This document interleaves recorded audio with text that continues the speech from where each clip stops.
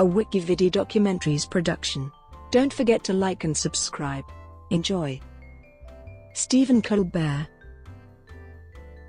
Stephen Tyrone Colbert is an American comedian, television host, actor, and writer.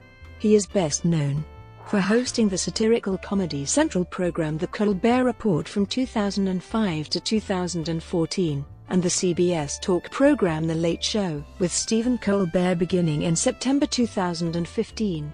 Colbert originally studied to be a dramatic actor, but became interested in improvisational theater while attending Northwestern University, where he met Second City director Del Close. Colbert first performed professionally as an understudy for Steve Carell at Second City Chicago, where his troupe mates included Paul Dinello and Amy Sedaris, comedians with whom he developed the sketch comedy series, Exit 57. He wrote and performed on the short-lived Dana Carvey Show before collaborating with Sedaris and Dinello again on the cult television series Strangers with Candy. He gained attention for his role on the latter as closeted gay history teacher Chuck Noblet. Colbert's work as a correspondent on Comedy Central's news parody series The Daily Show gained him wide recognition. In 2005, he left The Daily Show to host The Colbert Report. Following The Daily Show's news parody concept, The Colbert Report was a parody of personality-driven political opinion shows including The O'Reilly Factor, in which he portrayed a caricatured version of conservative political pundits.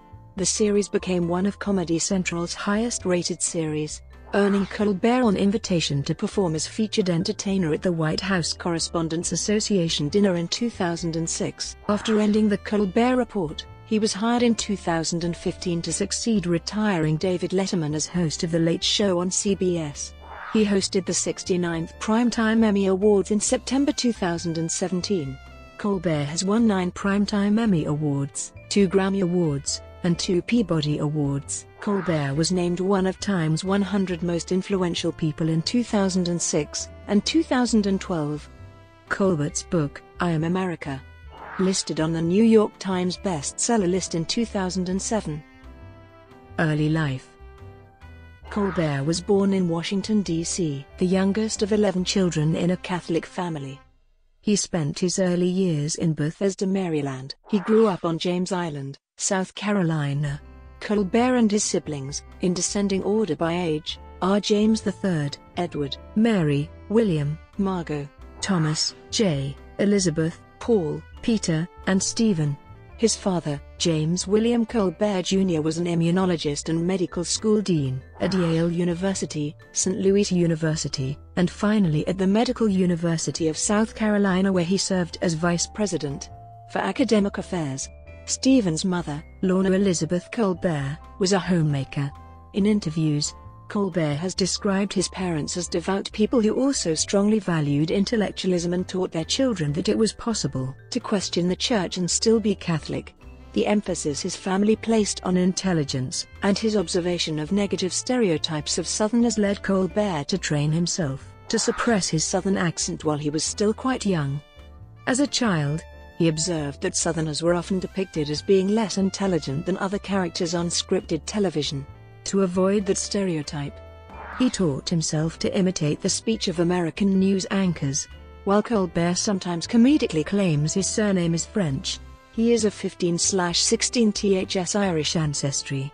Many of his ancestors emigrated from Ireland to North America in the 19th century before and during the Great Famine. Originally, his surname was pronounced in English. Stephen Colbert's father, James, wanted to pronounce the name, but maintained the pronunciation out of respect for his own father. He offered his children the option to pronounce the name whichever way they preferred. Stephen started using later in life when he transferred to Northwestern University, taking advantage of the opportunity to reinvent himself in a new place where no one knew him. Stephen's elder brother, Edward, an intellectual property attorney, retained. This was shown in a February 12, 2009, appearance on The Colbert Report, when his youngest brother asked him, or Ed responded, to which Stephen jokingly replied, "See you in hell." On September 11, 1974, when Colbert was 10 years old, his father and 2 closest male siblings, Peter and Paul, died in the crash of Eastern Airlines Flight 212 while it was attempting to land in Charlotte, North Carolina. They were en route to enroll the two boys at Canterbury School in New Milford, Connecticut. Lorna Colbert relocated the family downtown to the more urban environment of East Bay Street in Charleston. Colbert found the transition difficult and did not easily make new friends in his new neighborhood. Colbert later described himself during this time as detached, lacking a sense of importance regarding the things with which other children concerned themselves. He developed a love of science fiction and fantasy novels, especially the works of J.R.R. Tolkien, of which he remains an avid fan. During his adolescence, he also developed an intense interest in fantasy role-playing games, especially Dungeons & Dragons, a pastime which he later characterized as an early experience in acting and improvisation. Colbert attended Charleston's Episcopal Porter-Gaud School, where he participated in several school plays and contributed to the school newspaper, but was not highly motivated academically. During his adolescence, he briefly fronted A Shot in the Dark, a Rolling Stones cover band. When he was younger, he had hoped to study marine biology, but surgery intended to repair a severely perforated eardrum caused him inner ear damage. The damage was severe enough that he was unable to pursue a career that would involve scuba diving. The damage also left him deaf in his right ear. For a while, he was uncertain whether he would attend college, but ultimately he applied and was accepted to Hampden-Sydney College in Virginia, where a friend had also enrolled. Arriving in 1982, he continued to participate in plays while studying mainly philosophy. He found the curriculum rigorous, but was more focused than he had been in high school and was able to apply himself to his studies. Despite the lack of a significant theatre community at Hampden-Sydney, Colbert's interest in acting escalated during this time. After 2 years, he transferred in 1984 to Northwestern University as a theatre major to study performance, emboldened by the realization that he loved performing, even when no one was coming to shows. He graduated from Northwestern's School of Communication in 1986. Early career in comedy. While at Northwestern, Colbert studied with the intent of becoming a dramatic actor. Mostly he performed in experimental plays and was uninterested in comedy. He began performing improvisation while in college, both in the campus improv team No Fun Mud Piranhas and at the Annoyance Theatre in Chicago as a part of Del Close's Improv Olympic at a time when the project was focused on competitive, long-form improvisation, rather than improvisational comedy. "I wasn't gonna do Second City," Colbert later recalled, "because those Annoyance people looked down on Second City, because they thought it wasn't pure improv. There was a slightly snobby, mystical quality to the Annoyance people." After Colbert graduated in 1986, however, he was in need of a job. A friend who was employed at Second City's box office offered him work answering phones and selling souvenirs. Colbert accepted and discovered that Second City employees were entitled to take classes at their training center for free. Despite his earlier aversion to the comedy group, he signed up for improvisation classes and enjoyed the experience greatly. Shortly thereafter, he was hired to perform with Second City's touring company, initially as an understudy for Steve Carell.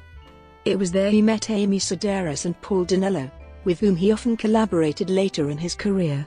By their retelling, the three comedians did not get along. At first Dinello thought Colbert was uptight, pretentious and cold, while Colbert thought of Dinello as an illiterate thug, but the trio became close friends while touring together, discovering that they shared a similar comic sensibility. When Sedaris and Dinello were offered the opportunity to create a television series for HBO Downtown Productions, Colbert left the Second City and relocated to New York to work with them on the sketch comedy show Exit 57. The series debuted on Comedy Central in 1995 and aired through 1996. Although it lasted for only 12 episodes, the show received favorable reviews and was nominated for 5 Cable Ace Awards in 1995, in categories including Best Writing, Performance, and Comedy Series. Following the cancellation of Exit 57, Colbert worked for 6 months as a cast member and writer on The Dana Carvey Show, alongside former Second City castmate Steve Carell, and also Robert Smigel, Charlie Kaufman, Louis C.K. and Dino Stamatopoulos, among others. The series, described by one reviewer as kamikaze satire, in borderline questionable taste, had sponsors pull out after its first episode aired and was cancelled after 7 episodes. Colbert then worked briefly as a freelance writer for Saturday Night Live with Robert Smigel. Smigel brought his animated sketch, The Ambiguously Gay Duo, to SNL from The Dana Carvey Show. Colbert provided the voice of Ace on both series, opposite Steve Carell as Gary. Needing money, he also worked as a script consultant for VH1 and MTV, before taking a job filming humorous correspondent segments for Good Morning America. Only 2 of the segments he proposed were ever produced and only one aired, but the job led his agent to refer him to The Daily Show's then producer, Madeline Smithberg, who hired Colbert on a trial basis in 1997. Strangers with Candy. During the same period, Colbert worked again with Sedaris and Dinello to develop a new comedy series for Comedy Central, Strangers with Candy. Comedy Central picked up the series in 1998 after Colbert had already begun working on The Daily Show. As a result, he accepted a reduced role, filming only around 20 Daily Show segments a year while he worked on the new series. Strangers with Candy was conceived of as a parody of after-school specials, following the life of Jerry Blank, a 46-year-old dropout who returns to finish high school after 32 years of life on the street. Most noted by critics for its use of offensive humor, it concluded each episode by delivering to the audience a skewed, politically incorrect moral lesson. Colbert served as a main writer alongside Sedaris and Dinello, and portrayed Jerry's strict but uninformed history teacher, Chuck Noblet, seen throughout the series dispensing inaccurate information to his classes. Colbert has likened this to the character he played on The Daily Show and later The Colbert Report, claiming that he has a very specific niche in portraying poorly informed, high-status idiot characters. Another running joke throughout the series was that Noblet, a closeted homosexual, was having a secret affair with fellow teacher Jeffrey Jelinek, despite the fact that their relationship was apparent to everyone around them. This obliviousness also appears in Colbert's Daily Show and Colbert Report character. 30 episodes of Strangers with Candy were made, which aired on Comedy Central in 1999 and 2000. Though its ratings were not remarkable during its initial run, it has been characterized as a cult show with a small, but dedicated audience. Colbert reprised his role for a film adaptation, which premiered at the Sundance Film Festival in 2005 and had a limited release in 2006. The film received mixed reviews. Colbert also co-wrote the screenplay with Sedaris and Dinello. The Daily Show. Colbert joined the cast of Comedy Central's parody news series The Daily Show in 1997, when the show was in its 2nd season. Originally one of 4 correspondents who filmed segments from remote locations in the style of network news field reporters, Colbert was referred to as the new guy on air for his first 2 years on the show, during which time Craig Kilborn served as host. When Kilborn left the show prior to the 1999 season, Jon Stewart took over hosting duties, also serving as a writer and co-executive producer. From this point, the series gradually began to take on a more political tone and increase in popularity, particularly in the latter part of the 2000 U.S. presidential election season. The roles of the show's correspondents were expanded to include more in-studio segments and international reports, which were almost always done in the studio with the aid of a green screen. Unlike Stewart, who essentially hosted The Daily Show as himself, Colbert developed a correspondent character for his pieces on the series. Colbert has described his correspondent character as a fool who has spent a lot of his life playing not the fool, one who is able to cover it at least well enough to deal with the subjects that he deals with. Colbert was frequently pitted against knowledgeable interview subjects, or against Stewart in scripted exchanges, with the resultant dialogue demonstrating the character's lack of knowledge of whatever subject he is discussing. Colbert also made generous use of humorous fallacies of logic in explaining his point of view on any topic. Other Daily Show correspondents have adopted a similar style. Former correspondent Rob Corddry recalls that when he and Ed Helms first joined the show's cast in 2002, they just imitated Stephen Colbert for a year or two. Correspondent Asif Mandvi has stated, "I just decided I was going to do my best Stephen Colbert impression. Colbert appeared in several recurring segments for The Daily Show, including Even Steven, with Steve Carell, in which both characters were expected to debate a selected topic, but instead would unleash their anger at one another. Colbert commonly hosted This Week in God, a report on topics in the news pertaining to religion, presented with the help of the God Machine. Colbert filed reports from the floor of the Democratic National Convention and the Republican National Convention as a part of The Daily Show's award-winning coverage of the 2000 and 2004 U.S. presidential elections. Many from the latter were included as part of their The Daily Show Indecision 2004 DVD release. Other pieces that have been named as his signature segments include Grouse Hunting in Shropshire, in which he reported on the gayness of British aristocracy, his mock lionization of a smoking rights activist and apparent chain smoker, and his cameo appearances during his faux campaign for president. In several episodes of The Daily Show, Colbert filled in as anchor in the absence of Jon Stewart, including the full week of March 3, 2002, when Stewart was scheduled to host Saturday Night Live. After Colbert left the show, Rob Corddry took over This Week in God segments, although a recorded sample of Colbert's voice is still used as the sound effect for the God Machine. Later episodes of The Daily Show have reused older Colbert segments under the label Classic Colbert. Colbert won 3 Emmys as a writer of The Daily Show in 2004, 2005, and 2006. The Colbert Report. Colbert hosted his own television show, The Colbert Report, from October 17, 2005, through December 18, 2014. The Colbert Report was a Daily Show spin-off that parodied the conventions of television news broadcasting, particularly cable personality political talk shows like The O'Reilly Factor, Hannity, and Glenn Beck. Colbert hosted the show in character as a blustery right-wing pundit, generally considered to be an extension of his character on The Daily Show, conceived by co-creators Stewart, Colbert, and Ben Carlin in part as an opportunity to explore the character-driven news. The series focused less on the day-to-day news style of The Daily Show, instead frequently concentrating on the foibles of the host character himself. The concept for the report was first seen in a series of Daily Show segments which advertised the then-fictional series as a joke. It was later developed by Stewart's Busboy Productions and pitched to Comedy Central, which green-lighted the program. Comedy Central had already been searching for a way to extend the successful Daily Show franchise beyond a half hour. The series opened to strong ratings, averaging 1.2 million viewers nightly during its first week on the air.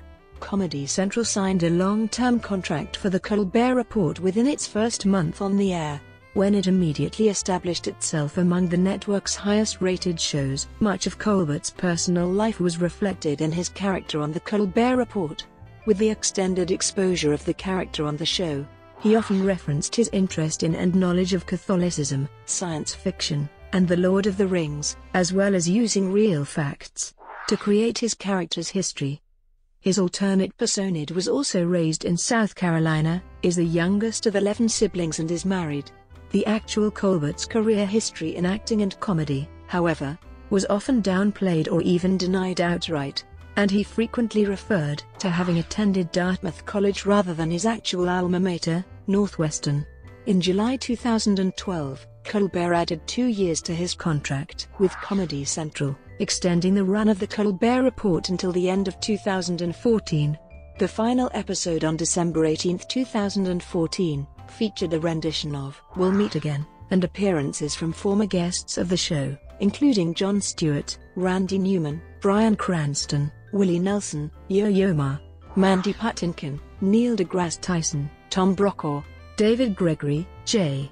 Abrams, Big Bird, Gloria Steinem, Ken Burns, James Franco, Barry Manilow, Bob Costas, Jeff Daniels, Sam Waterston, Bill de Blasio, Katie Couric, Patrick Stewart, George Lucas, Henry Kissinger, Cookie Monster, Alan Alda, Elliot Spitzer, Vince Gilligan, Paul Krugman, and a text from Bill Clinton, and appearances by Alex Trebek, U.S. and Coalition Afghanistan forces, and further characters.